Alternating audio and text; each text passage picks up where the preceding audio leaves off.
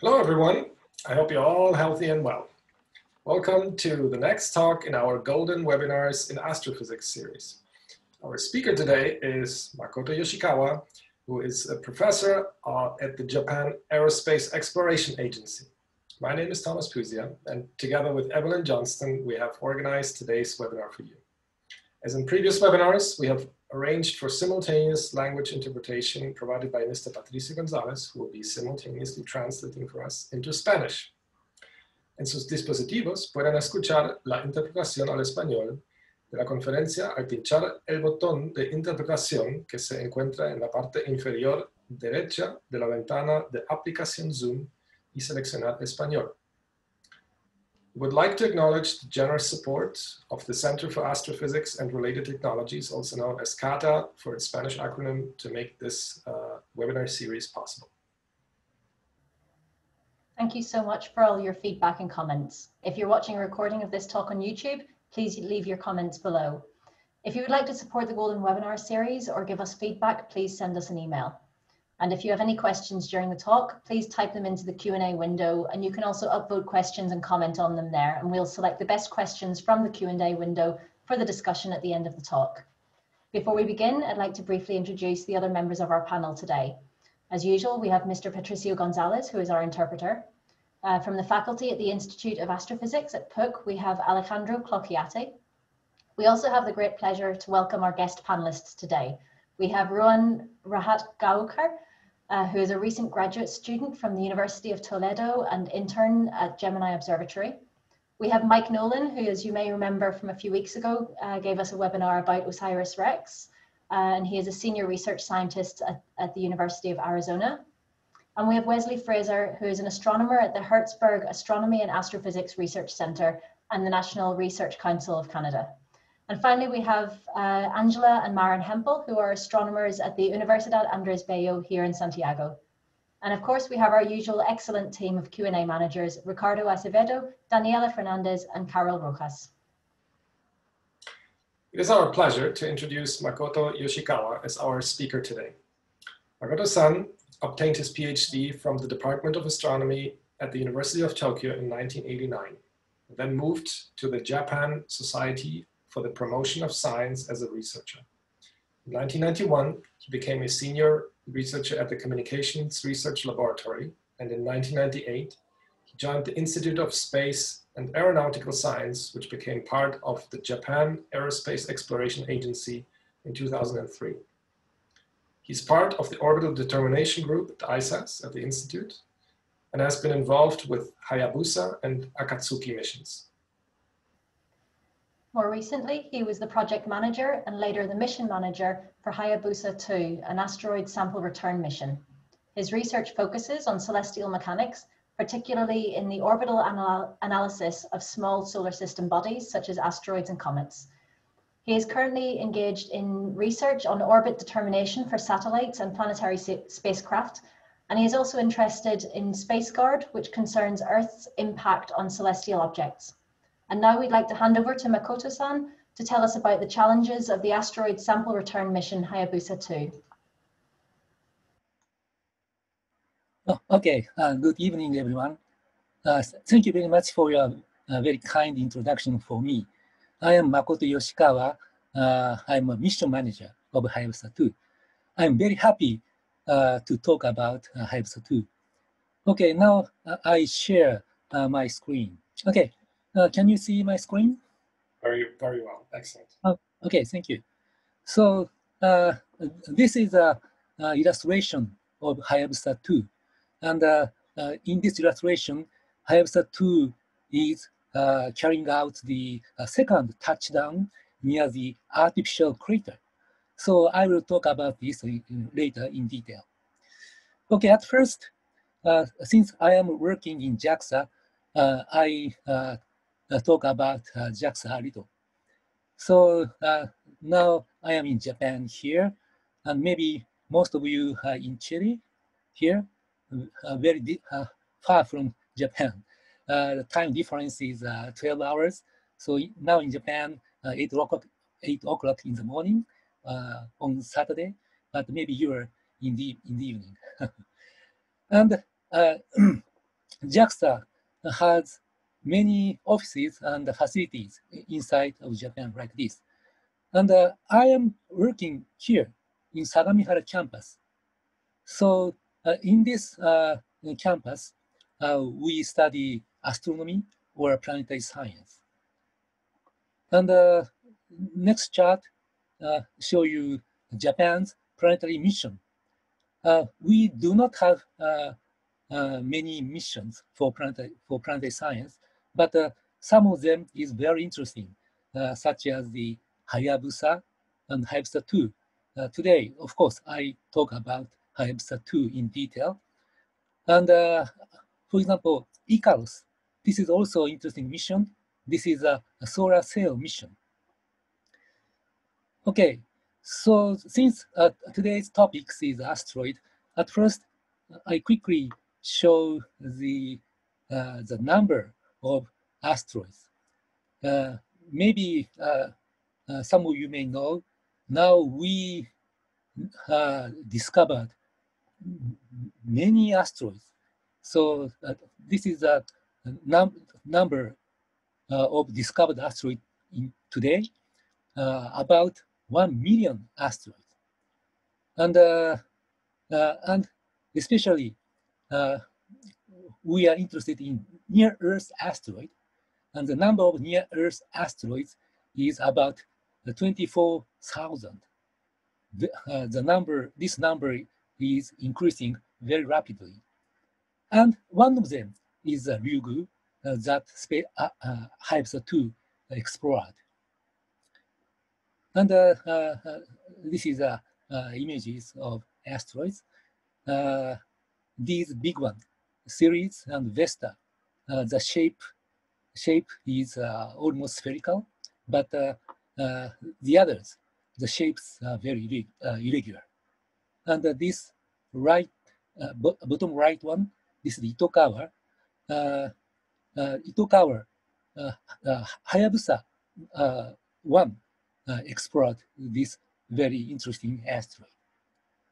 And then next is this one. This is a Ryugu and Bennu. The shape is very similar. I think this is very interesting. And as you may know, I think you may know, this is a Alcos, New Horizons spacecraft flyby. Very interesting shape. Anyway, the asteroid is very interesting in science. And so today I talk about the Ryugu. So at first I show you the position and orbit of Ryugu today. So this is a asteroid belt, and Ryugu's orbit is inside of asteroid belt.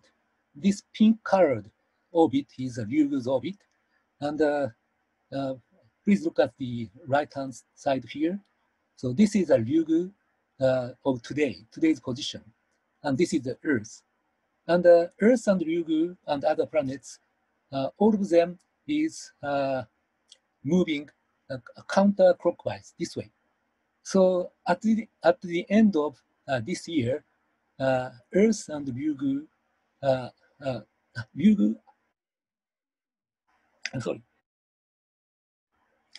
Ryugu approached to the Earth very closely around here. So at the same time, Hayabusa2 comes back to the Earth. Okay, so now I talk about the Hayabusa mission. Hayabusa2 mission is the second asteroid sample return mission following Hayabusa. And the target asteroid is Ryugu, which is C-type. This is important because we want to study organic matters. And yes, so main objective is to study organic matter at the beginning of the solar system. Hayabusa2 was launched in 2014 and arrived at asteroid Ryugu in 2018. And Earth return is this year, at the end of this year. Okay, so this left-hand illustration, this is Hayabusa 1. and the target asteroid was Itokawa S type. And the right-hand side, this is Hayabusa2, and target asteroid is Ryugu C type. The spacecraft is quite similar, but we modified many parts in Hayabusa2. Okay, so the important thing is science. I think many of you may know that a solar system was born 4.6 billion years ago from the molecular cloud. And large planets like Earth evolved since then. But small bodies such as Itokawa, or Ryugu, we think they have original material. So if we study these asteroids, we can know the original material that made the Earth or planets. So that's why we go to these asteroids and get the sample. And especially Ryugu, the Ryugu is C-type asteroid. So we think Ryugu has organic matter or water. If we can get the organic matter from Ryugu, we may study the origin of life. So that is our main target of Hayabusa2 mission. This is a Hayabusa2 spacecraft. It is not so big. The body size is about 1 meter by 1.6 meters and 1.25 meters. And the total mass, including fuel, is just 609 kilograms. But it is small, but it has many instruments, such as the ONC. This is an optical navigation camera, very important. And this is a LiDAR, laser altimeter, to measure distance between spacecraft and the asteroid. And this is NIRS-3. This is a near-infrared spectrometer. And the TIR, this is a thermal imager. And Hayabusa2 has many lander and rovers. A mascot is a small lander provided by DLR, Germany, and CNES, France. And we have 3 small rovers, Minerva-2. So, yes, so these are the science instruments. So we have many science instruments, and we can do the science in a very wide scale range.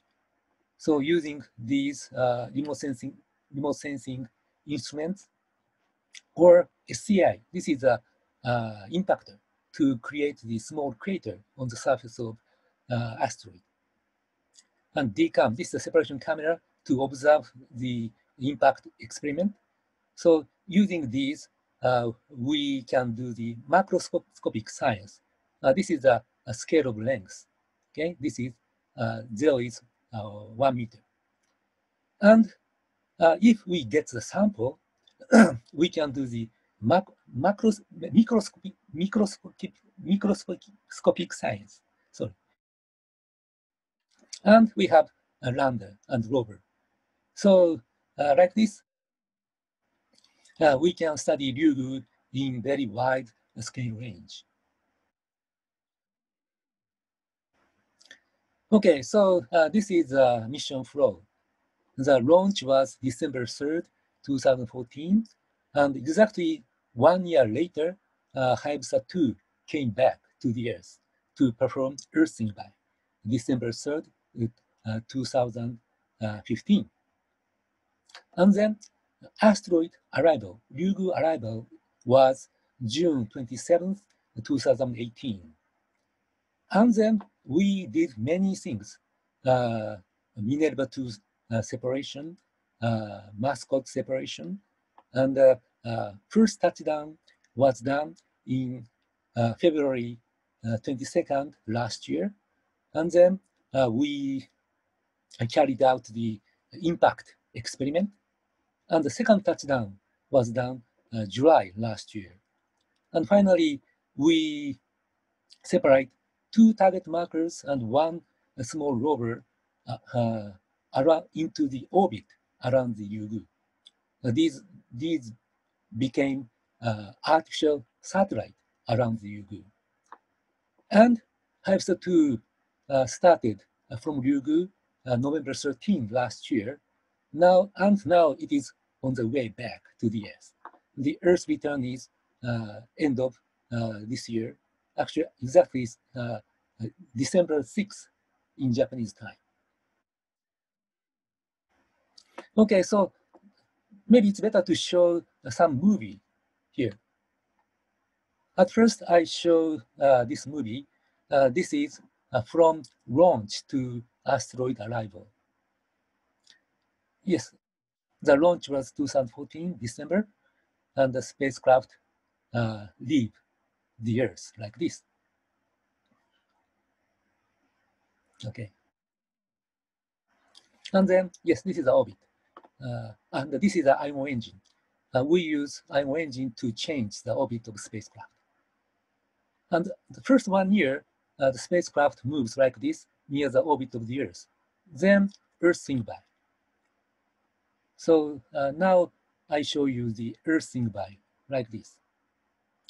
Then the orbit of spacecraft was changed towards the orbit of Ryugu.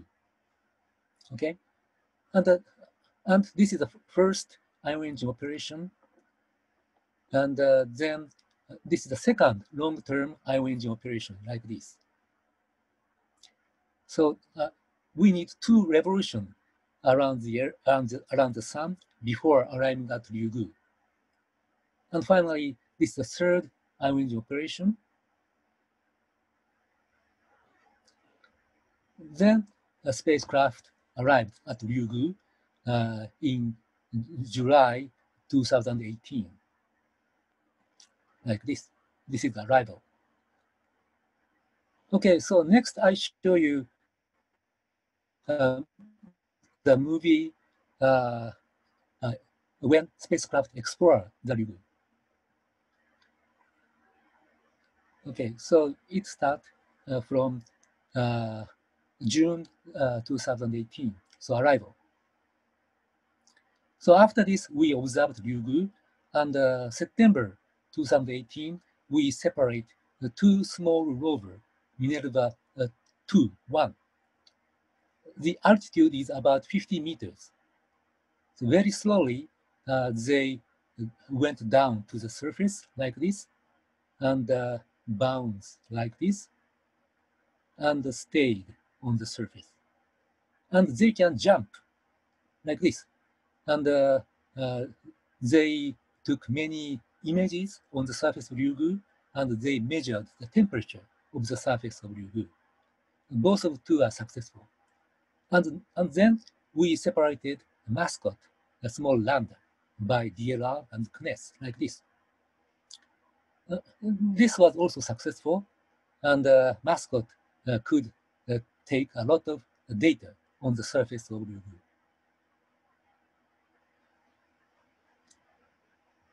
Okay, so next we separated the target marker. This is about 10 meters from the surface of Ryugu, and we separate these small things. This is an artificial landmark. So we use this target marker when spacecraft touch down. But at this time, the spacecraft didn't touch down because the surface is very rough. So at this time, we just dropped the target marker. And touchdown was carried out in February 2019, and the spacecraft went down to about 8.5 meters from the surface, and the spacecraft was watching this target marker. And it moves quite precisely to the place where touchdown, like this. and then it changed attitude a little bit, and free fall. Actually, this is very slowly, but the video is rather fast. And sampler horn touched the surface. Then a small projectile was shot like this. And we think we can get the surface material and lift up. Later, I will show you the real image.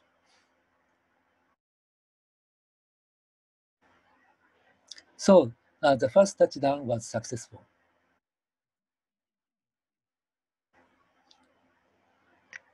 Okay, so next is an impact experiment. Spacecraft went down to about 500 meters and separate this impactor. An impactor will explode 40 minutes later, so spacecraft quickly move and hide behind the asteroid. But if spacecraft hides behind asteroids, then we cannot see the impact experiment. So before hiding, spacecraft release this small camera. This is a separation camera, DCAM3. So this small camera can observe the impact experiment like this. And in fact, we were able to get the ejector image. Also, I will show you the real one later. Yes, and the spacecraft moved down to below the asteroid. So after this, about 3 weeks later, it went to the actual crater to observe it. So this is the second touchdown. So second touchdown was done near the actual crater to get the subsurface material. So this is a actual crater, and the spacecraft touched down about 20 meters from the actual crater. And touchdown method is same as the first one. So from the altitude of 8.5 meter, it made free fall.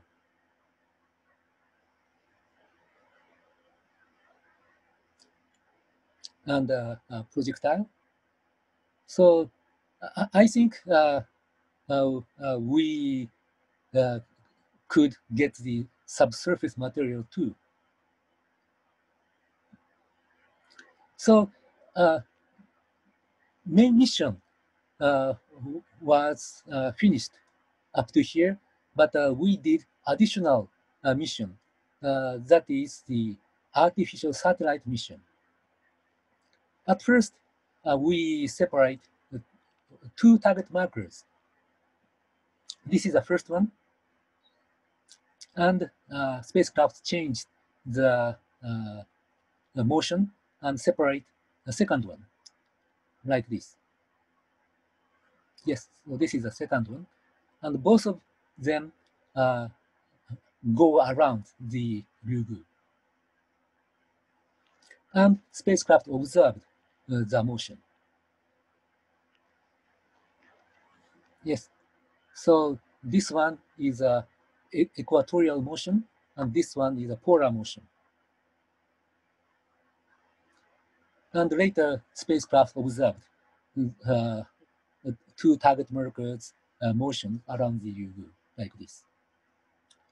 And then we can calculate the gravity field of Ryugu very precisely. So this was also successful. And finally, we separated Minerva 2 also into the orbit around the Ryugu.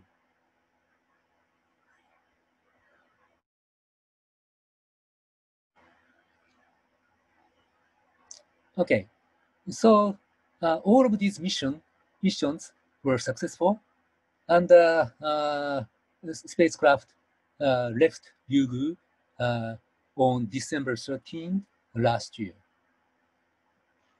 Okay, so this is the end of this movie. So now from here, I show you the real image related to Ryugu. And this is the first image of Ryugu, just a point. This image was taken from about 1.3 million kilometers. And this is an image of approaching to Ryugu. At first, the shape is just a point, but we saw the real shape like this. We are very surprised to see that this shape, this spinning top shape, because we never imagined the shape is something like this. Anyway, the arrival was successful, so we are very happy. And this is a group photo in our operation room. As you can see, we are very happy. This is a current project manager, Tsuda-san, and I am here. And yes, this is the Ryugu. The shape is spinning top, very interesting. And also, the surface of Ryugu was covered lots of boulders.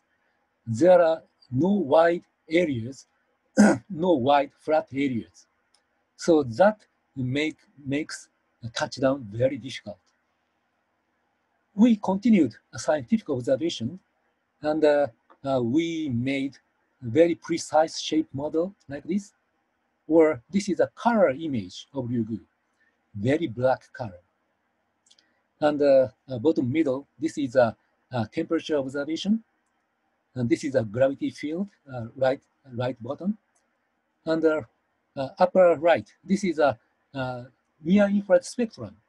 This black line is a near-infrared spectrum of Ryugu, and we saw small absorption at nearly 3 micron.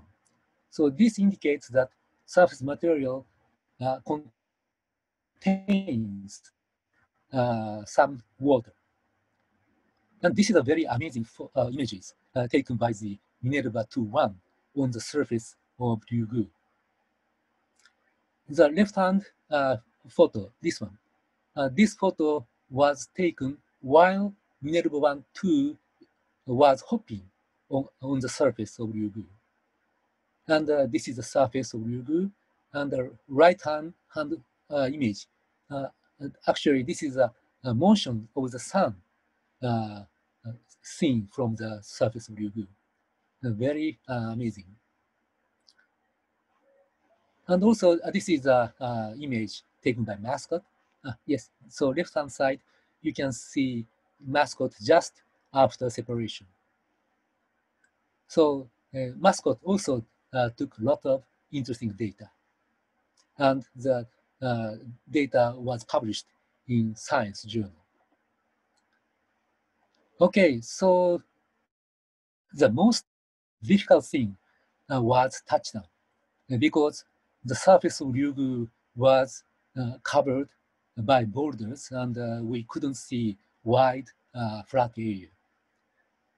So at first, we chose this L08 area for touchdown place, and then inside this area, we found this 20 meter sized area. So for this touchdown, so we dropped target marker inside this area, but the target marker dropped just outside from this area, 5 meters from this area. Then we discussed where to touch down, and finally we chose this area near touchdown, just a 6 meter in diameter area. This area is the almost same size of the spacecraft.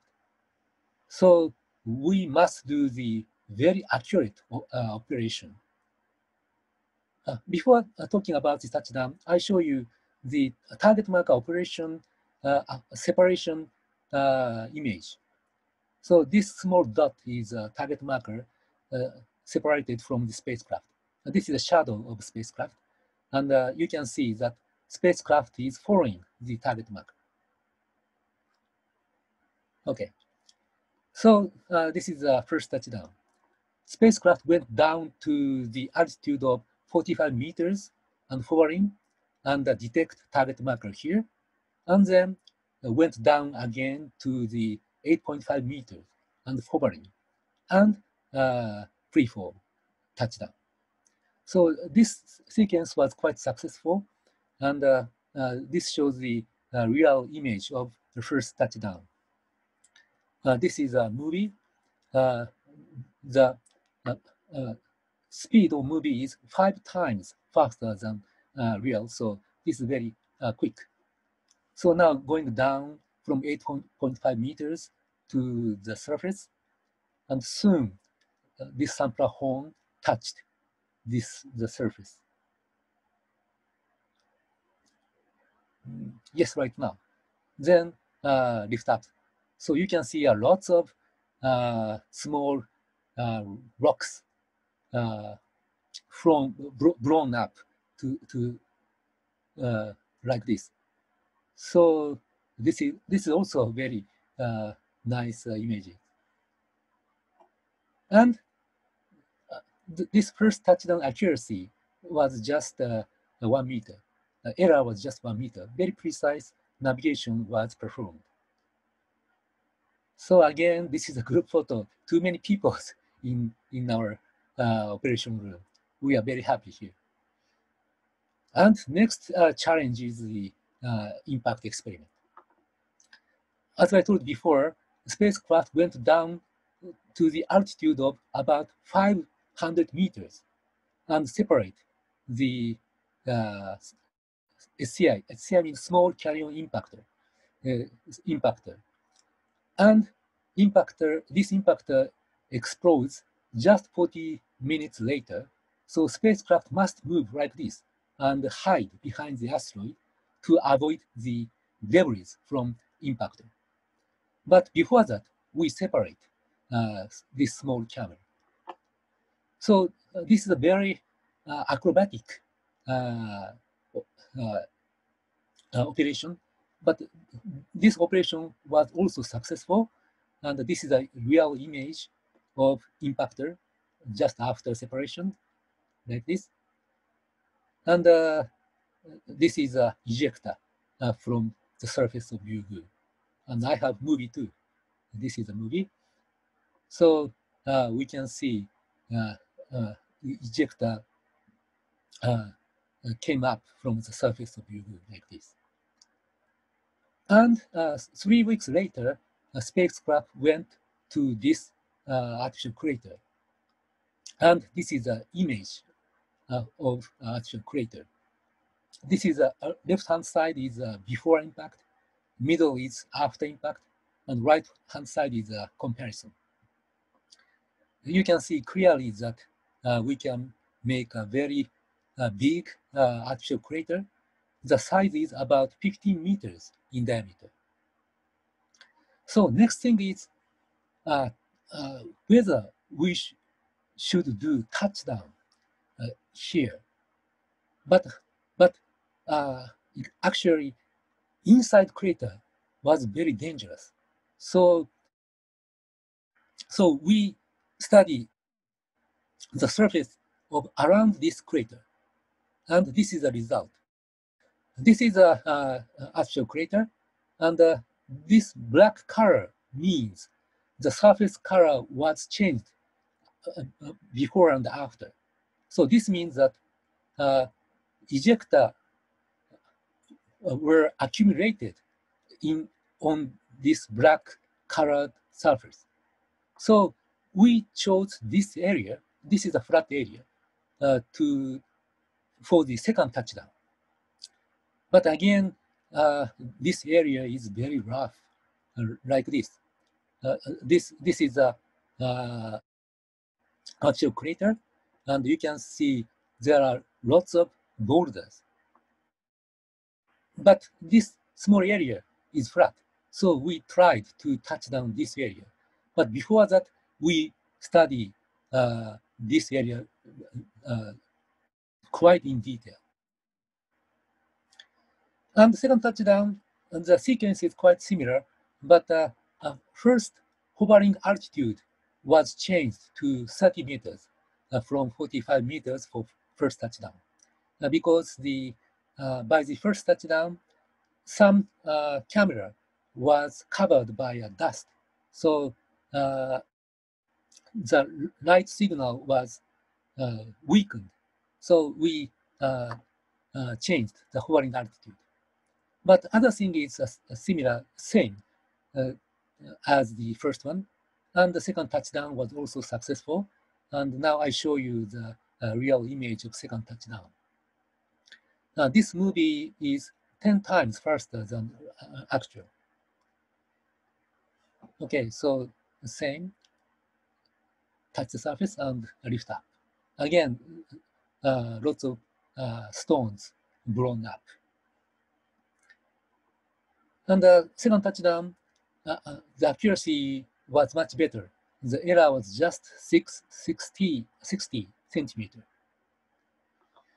Okay, so and finally we did this target marker and rover operation. I mean, we made two target markers and rover orbit around the Ryugu, and we can see the motion of these objects. Can you see small dots moving here? This shows the motions of two target markers. Okay, so this is the last slide. Ryugu. This image images were taken last November. So this is the final image that Hayabusa2 took. Okay, so now I talk about what we will do from now on. So this is a return orbit. Here, at this point, Hayabusa2 left Ryugu. And the first ion operation was done, and the second ion operation was just finished. So finally, now we will do the re-entry terminal guidance, this part. I show you this part in detail in next chart, this one. So we finished up to here, TCM0. TCM is trajectory correction maneuver. So from now, we will have 5 TCMs. First one is at the end of this month. And a very important TCM is TCM3 at the end of November. By this TCM3, the orbit of spacecraft changed to the orbit that collide to the Earth. If we do not do this TCM3, the spacecraft motion is something like this. It passes the Earth about the altitude of 200 kilometers. And after TCM3, we have a small correction TCM, TCM4, and then capsule will be released about half day before the re-entry. And after separation of capsule, we will do the TCM5 to avoid the Earth collision. And the spacecraft will go to the next extended mission. Okay, and the re-entry is around 2 or 3 o'clock on December 6th in Japanese time. So in Chile time, it is evening of December 5th. And this re-entry place is here in Australia, this place. This is the Woomera Profit area. This is the same place that the capsule of Hayabusa1 returned. So now we are preparing for the re-entry. So I have another movie, this one. This is Hayabusa2 Earth Return movie. So yes, this is the current position, Hayabusa2 on the Earth. And first thing is TCM1 at the end of this month. Very small correction of orbit, like this. And then TCM3, this is important, like this, and orbit will be changed like this. And then spacecraft changed its attitude largely and separate the reentry capsule like this. This is about 12 hours before the exact reentry. And then spacecraft again changed its attitude.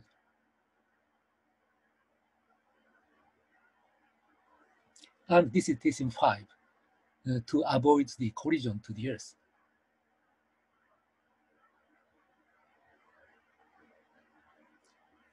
Okay, so here, this is a capsule.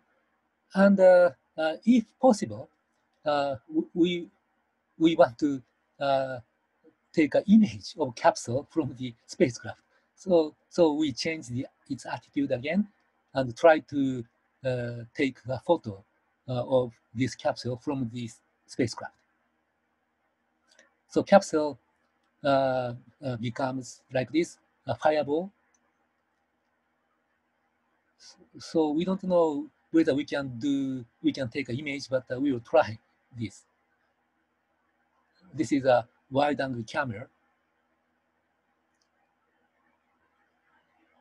Yes. Then the spacecraft changed its attitude again and leave the Earth. And this is a fireball. We will observe this. And at the altitude of about 10 kilometers, parachute will be deployed. And after that, capsule goes down slowly and land on the surface of Umeda. And then we will search this capsule and bring it back to Japan. Okay, so we will do this from now on. Maybe I talk, my time was maybe over, so I quickly show the rest of my slide. This is a reentry process, just I talked. And we will have many methods, optical observation, or a beacon. So after deployment of parachute, the beacon signal will be emitted. So if we can detect this beacon, we can estimate where the capsule lands. And also we have the helicopter and drone to find the capsule. Okay, so this is a Hayabusa mission, and we have very nice international cooperation like this with European people, with American people, or Australian people. And this is a group photo of Hayabusa2 science team. And now we have many scientific results. Since I don't have enough time, I quickly show my slide. This is the first major result about Ryugu published on Science Journal. And important result is the density of Ryugu. It is 1.19 gram per cubic centimeter. So this implies that the Ryugu, the structure of Ryugu is labile. So the porosity is very big, more than 50%. And we studied the shape of Ryugu, and we thought that originally the Ryugu spin period is very short, about 3.5 hours. But now the Ryugu spin period is about 7.6 hours. So now the spin speed was decreased. But in the past, we think the spin was fast. If so, we can explain this shape. And this is a near-infrared result. There are very small absorption. So the material, surface material Ryugu has water, but the amount of water is not so much. And this is another result, evolution of Ryugu. And in this study, they estimated that parent body of Ryugu may come from the Polana or Eulalia families. And this is a LiDAR result. I skip this. And also, this is a thermal infrared imaging data. So now, like this, we have many science data. And yes, so for example, we think the surface material or border on the surface of Ryugu may be rather fluffy. And since the artificial crater was very large, so we think the surface material has an extremely low strength. So now we have such interesting data. Okay, so this is a conclusion. As I told today, we did many challenges. And here I summarize 7 engineering world first challenges. So all of these were successful. So last thing we should do is Earth return. And it will be at the end of this year. Okay, thank you very much for your kind attention. Thank you very much, Makoto-san. This was a beautiful talk, wonderful overview of the mission and the science involved. Before we go to the Q&A, is there other questions from the panel? Yeah, so Wesley had a question, I believe. Let's go with Yeah, just curious. So I agree that the reasonable interpretation of the 2.7 micron feature is essentially water of hydration in the silicates. But I'm wondering if that has actually been corroborated, because I know one of the outstanding questions is, of course, what are the organic darkening agents? And there are organic materials that have absorption at 2.7 microns as well. So I'm just curious what other evidence to suggest that this is in fact water you're looking at and not something else. Yes. Yes, this is a very important point, and we had many discussions, but in fact, when we get the sample, we can find the exact answer. So we are looking for the sample. Yes. I can't freaking wait. Looking forward to it. Thanks. Thank you. So I have a question, and it's a joint question for Makoto-san and for Mike Nolan. So in the talk you showed that Ryugu has like a pinwheel shape. And if I remember correctly, Mike's talk also showed that Bennu had a pinwheel shape. Is this coincidence, or is it likely that this is a standard shape for many asteroids? Yes. So up to now, there are some radar observation of small asteroids, and some of them, the shape is quite similar to this spinning top shape. So if the spin of asteroid is very fast, then it can be the shape like this. Actually, I have a model here. This is the Ryugu model. Thank you. Yes. Cool. And this is a very interesting shape. From this side, the shape is very round, circular. Okay, so if this spin rate is very fast, then the shape of asteroid becomes like this. Okay. Oh, cool. Cool. Okay, Myron had a question. Yes. Since Evelyn just mentioned the similarities between the shape of Bennu and Ryugu, I want to go in the same direction. So in Michael's talk, he mentioned that Bennu has a kind of a large debris field, which may be used to study a little bit the inner structure of that asteroid using their orbits. Does Ryugu have a similar debris field, or at least some debris field around it? And the other question was, you mentioned the extended mission of the spacecraft. The targets for that, were they selected with specific signs in mind, or mostly because these were the targets that are reachable from the spacecraft? Okay, thank you very much for your question. First question, you said that debris field.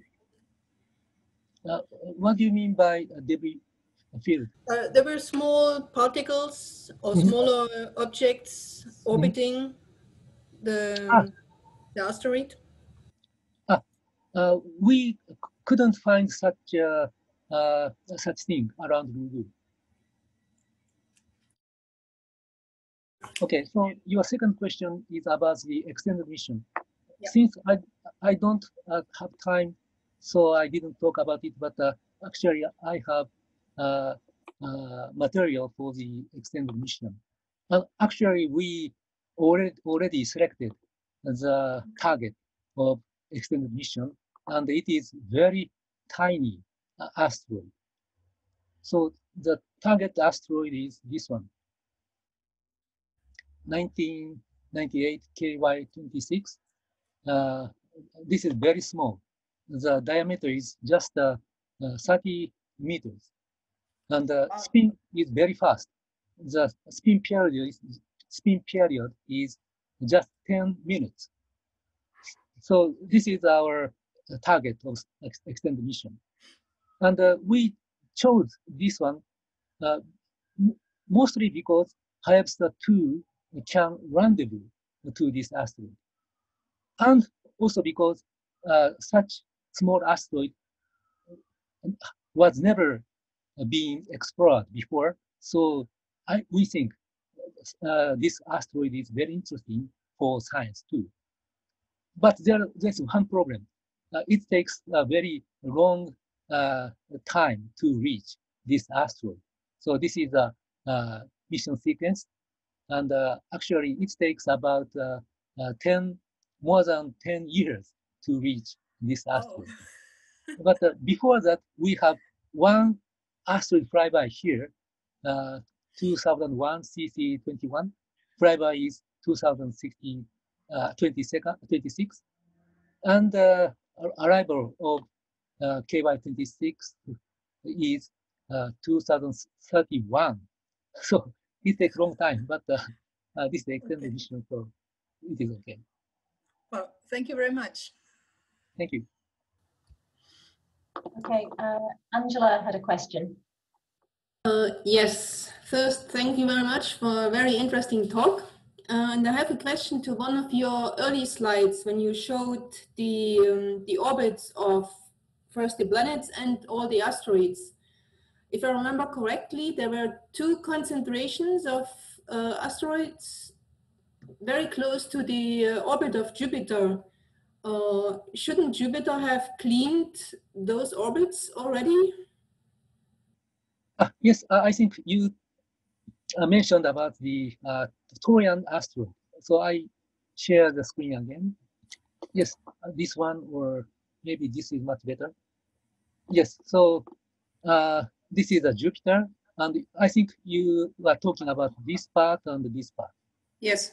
Yes. So these are Trojan asteroid, and they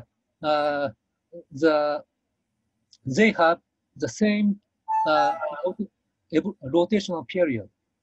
So they never collide to Jupiter. And Okay.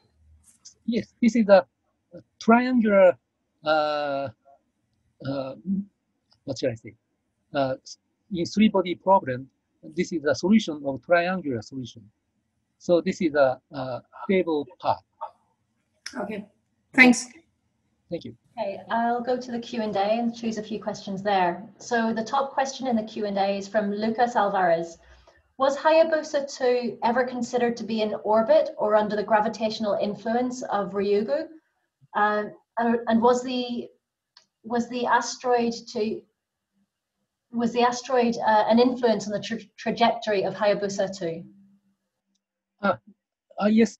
The question is why Hayabusa2 didn't orbit around the Ryugu? Well, was it in orbit? Yes. Actually, Hayabusa2 didn't orbit around the Ryugu. Hayabusa2 was hovering, always hovering, not moving around the Ryugu, because it is much easier to hover than going around. And one of the reasons is the gravity of Ryugu is very small, so it is easier to hovering than orbiting around the Ryugu. It makes sense? Yes, thank you. So the next question is from Francisco Jara. Do you expect to find any kind of organic molecules related to life? Yes, so sorry, the question jumped around on me. Are you expecting to find any organic molecules related to life on Ryugu? Yes, yes, it is a very interesting interesting thing. So maybe most interesting one is amino acid.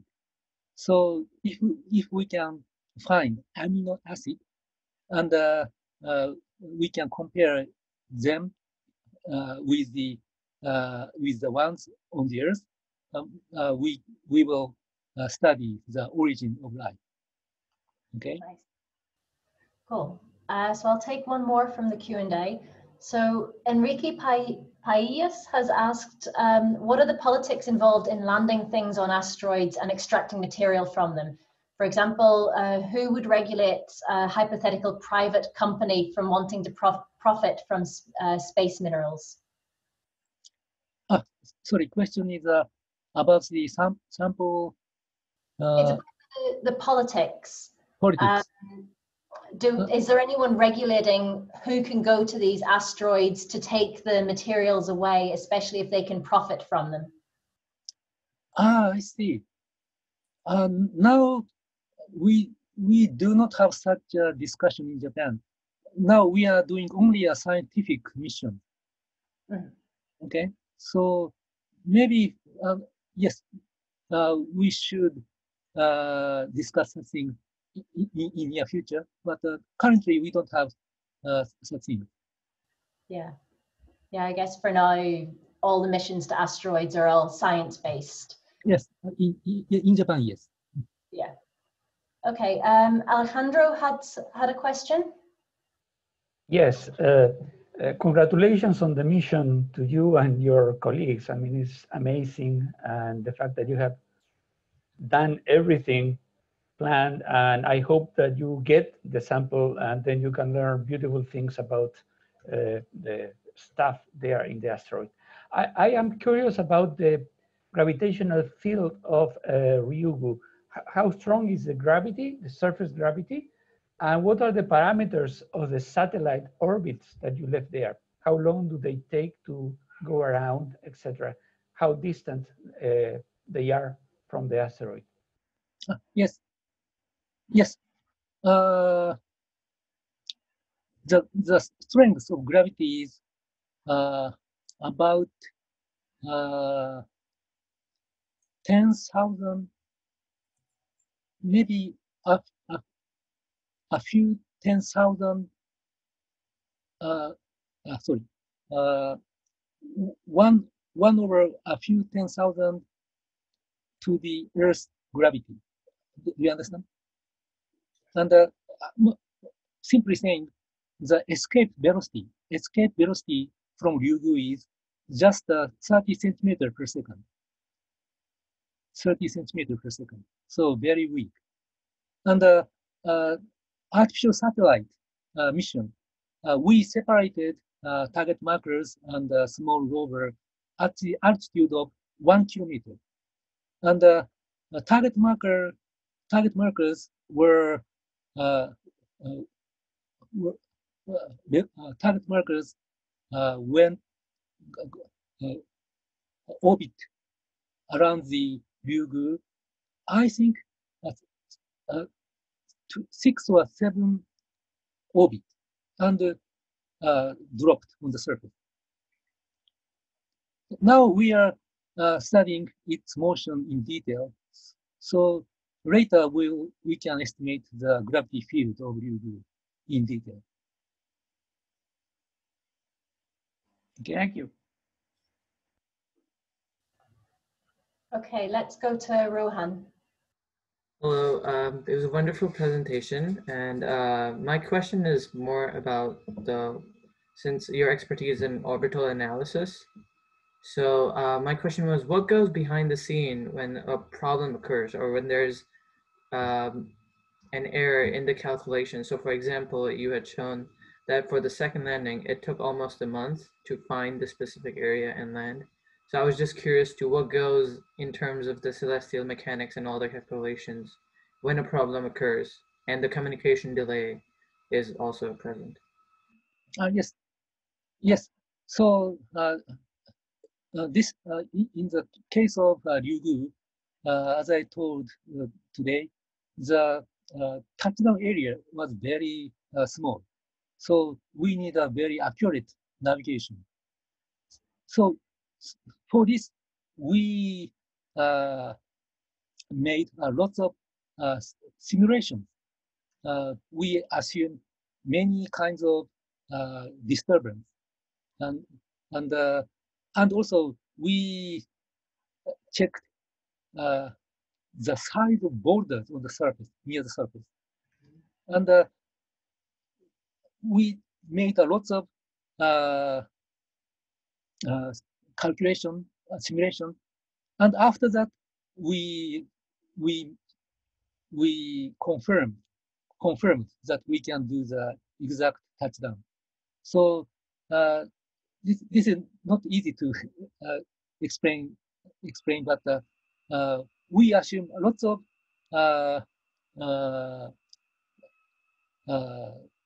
disturbance or perturbations, or we had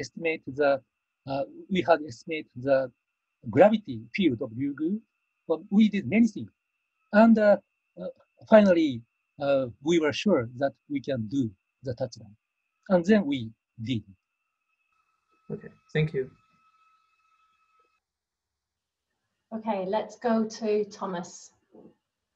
Yes, so again, like Alejandro said, congratulations. This seems to be like a very complex mission, and it's quite a successful story so far. So let's hope the sample returns in good health.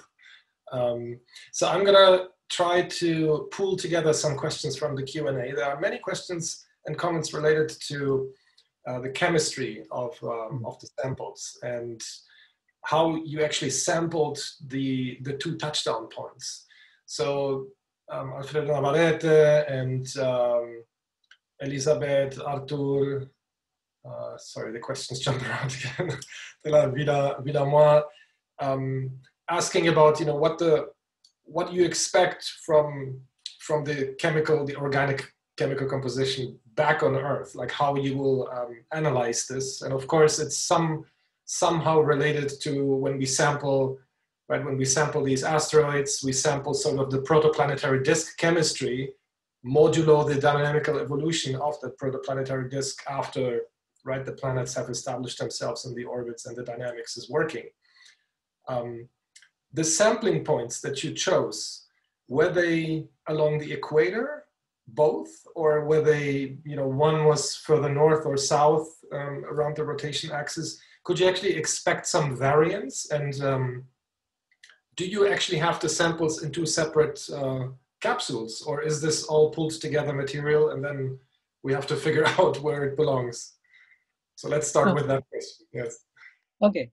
So the sampling, two sampling points is near the equator, both near the equator, and the samples are not mixed; they are separate. They goes into the separate group, so it's okay. And one is first touchdown, we get the surface material. And the second touchdown, maybe we also get the subsurface material. So we would like to compare these samples. And of course, main target is organic matter. We want to know what kind of organic matter exists. Right, so basically like prebiotic chemistry, that's the holy grail, right, of detecting it on an asteroid. Has anything been, I mean, we have many meteorites, right? The Murchison meteorite is the most famous one, I guess, right, where you have this very complex chemistry.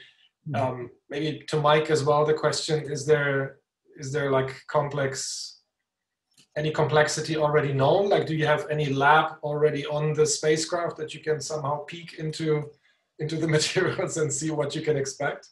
And what will you do on Earth with that material? Like, are there any experiments already planned? Like, can you talk to that a little bit more? Yes. Actually,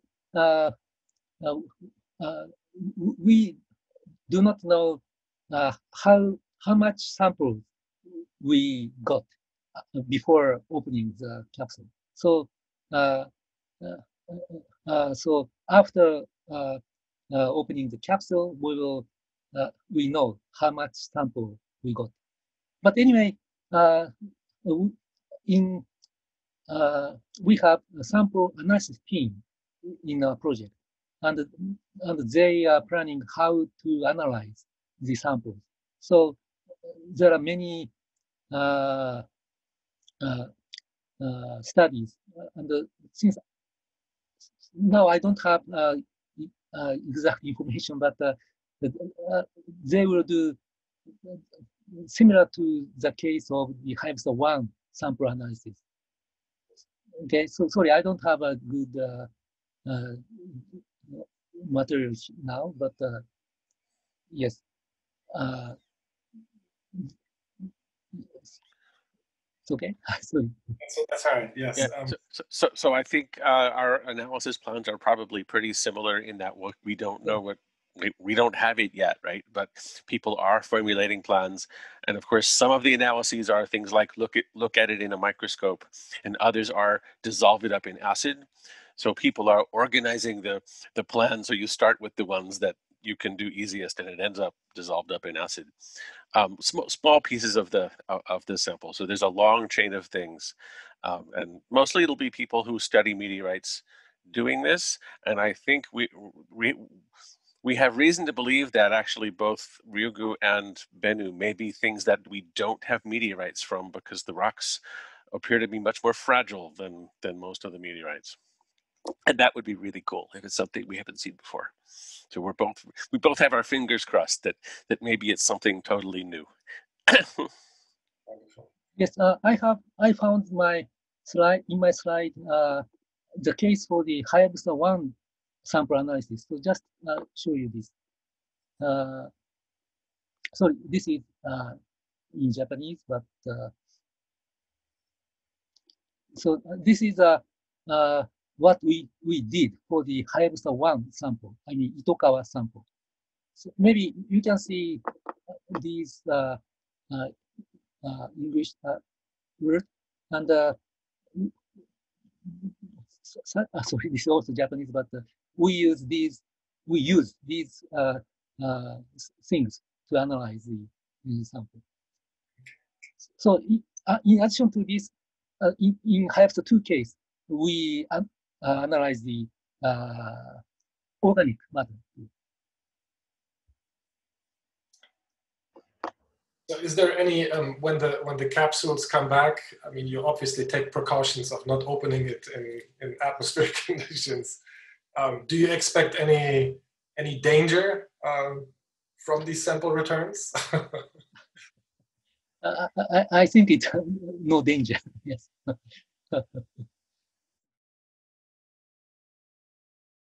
Okay, I think Rohan had a question, so let's go to Rohan before we finish.